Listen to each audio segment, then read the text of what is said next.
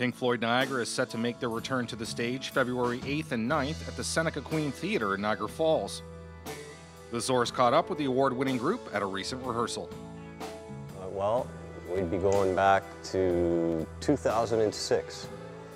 At the time, I had just left another Pink Floyd band. We were playing in bars, and I was getting real tired of the bar scene and whatnot. And my friend Larry, who's also a keyboard player, he approached me with an idea. He said, we should put together a real Pink Floyd band, just like the Pulse DVD. And we should put it in a fixed venue, someplace in Niagara, where we're all from, and try to, run it as a tourist attraction, run it every weekend kind of thing. And, we thought about this for a year.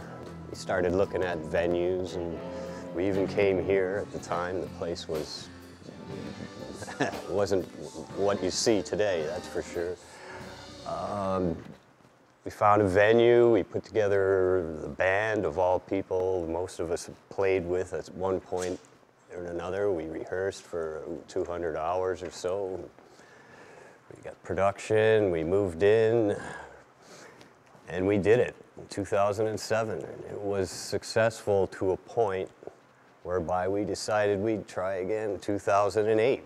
And we in the end, we did about 53 shows. We won 2 awards for the shows, which, led us to believe anyway that it was a good show. People seemed to like it. We never received any negative feedback. So but after that, we kind of put it to bed because financially it wasn't a huge hit. And it wasn't until earlier on this year where we decided, let's try it again, right? People can expect an even bigger and better performance than years past.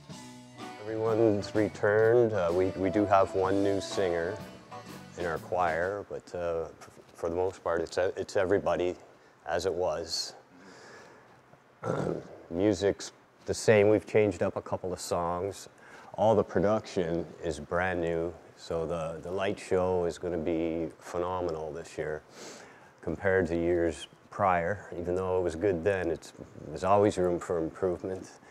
It's the same quadraphonic sound system. Well, it's a different system, but it's the same quad anyway.